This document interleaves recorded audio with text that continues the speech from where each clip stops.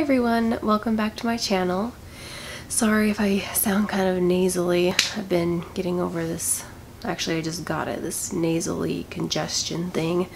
That's why I'm releasing this so late. I was hoping I would get over it in time to do the video, but now that it's actually the day that I'm supposed to release, I just figured, what the heck, I might sound nasally, but whatever. So today, what I am talking about is something that is in the subject of things that you don't think about when you lose a child. So obviously there's several things that you can't even imagine thinking that you'll ever need to think about. One of those being what I talked about, your breast milk coming in, choosing a funeral home to go to or anything like that. Just all of the things that are just so heart-wrenching that you all of a sudden have to deal with as a parent. This is something that comes a little bit later. So it is the hospital bills. And I struggle a lot with those, and not because of the money or anything like that. More so because it's something that reminds you of what happened every single month. And every single month, without fail, I get like a slap in the face. Like, oh, you have to pay these hospital bills, but you don't have your baby. And like I said, it's not even about the money. The money is whatever, but it's really hard when you start getting those bills and they have your child's name on it. I see them come in the mail and it's addressed to Atlas. And that is a struggle for me, because if I would have been able to bring him home, those things wouldn't even matter.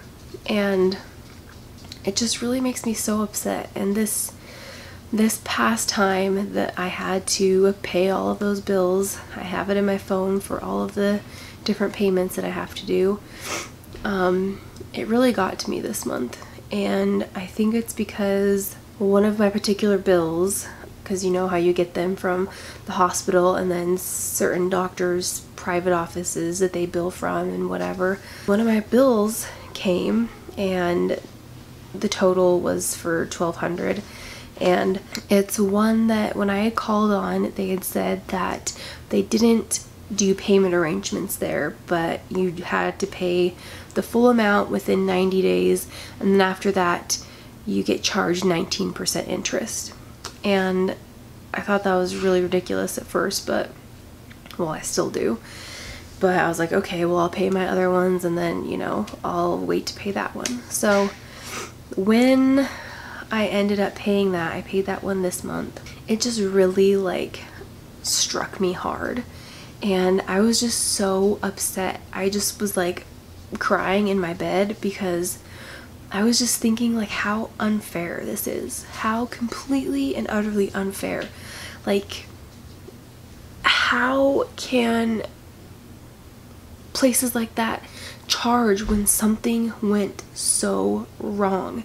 Or even if there was nothing that could have been done, I just feel like there's got to be like some kind of program in place to where the doctors or the hospital like donates their time or donates their resources, because if it doesn't happen as often as they say that it doesn't, that shouldn't be a big deal at all. Like, donate that time, do it pro bono after the fact, because that would save a grieving parent so much stress. And it's like a monthly reoccurrence, like a monthly slap in the face that you just don't, you don't have your baby. And I just got really upset because we were fortunate enough to have people, raise some money for us and everything. I mean, it didn't cover everything, but it covered, like headstone and the cost of the plot and things like that. Luckily, the funeral home donated most of the things other than that, so that was just about $3,000. But the hospital bills, I mean, I have them right here. Like, there's all those, and then there's all these. Like, it's no joke. And like, what about those parents who don't have people who raise money for them? Luckily, on everything else, we're able to pull out a line of credit from our house and, you know, meet those payments so that it doesn't go to collections. What about those poor parents who don't have that kind of a thing? And my heart just like broke for them, because how is an office going to charge 19% interest when you can't come up with $1,200 in 3 months? Like, we're paying about $350 on our other bills in total with all the payments, and then with that one you'd have to pay $370 or whatever in order to make the $1,200 by the 3 months. Like, that's almost $700, more than $700 every month extra. Like, people these days a lot of times don't have that. And so, like, my heart just broke for everyone in this situation, and it's just so messed up. Like, an hour before recording this, I was just thinking, like, there's got to be something in place. There's got to be something that can be done. And obviously I'm not going to go to the hospital that I went to talk to them about it. Like, I don't even want to set foot in there, but I don't know. I'm thinking maybe there's something that can be done. At first I thought, well, maybe I could start like a fund so that parents who go through this, you know, can have donated money from people to help them pay the bills. But then I'm like, no. Especially in situations where things could have been like prevented.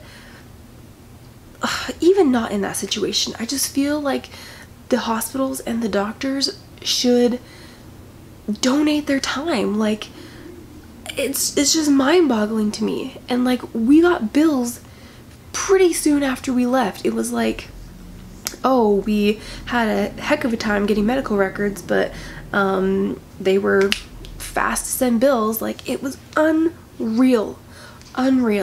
And every time I got one or still get one, it's just like crushes my heart. It's just one of those things that you don't think about that you're gonna have to deal with, and every single month it's just a reminder, and it sucks.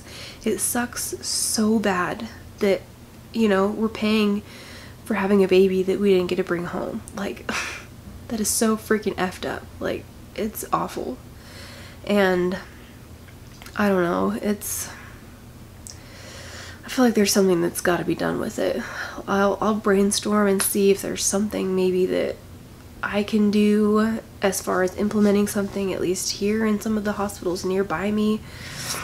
Something, I don't know. I just feel like it's so messed up. Like, and I won't even get into details for like what they charged me for Atlas, because it was like he was being charged the same amount of, like, the same dollar amount that I was being charged.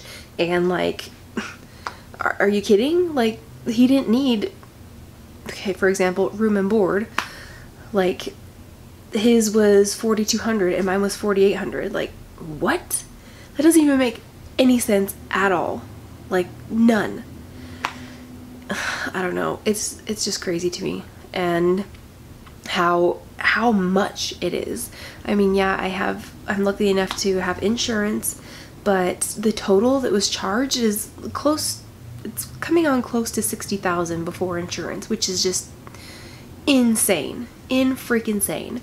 And yeah, so my heart just breaks for everyone going through this, that you get a bill every single month or several, and it's just a slap in the face, a punch in the gut. It crushes your heart every single time. And just know that, you know, I'm thinking about you, and my heart goes out to you, and I'm so sorry for anyone who's having to go through this. It's just the worst. It's the freaking worst pain. It's the worst. But yeah, I guess that's kind of all I wanted to say today. Today was kind of more of a rant, and the battery died right before I was ending. So anyway, yeah, sorry about that whole long thing, but thank you guys for watching, and don't forget to like and subscribe, and I will just talk to you guys in my next one. Bye.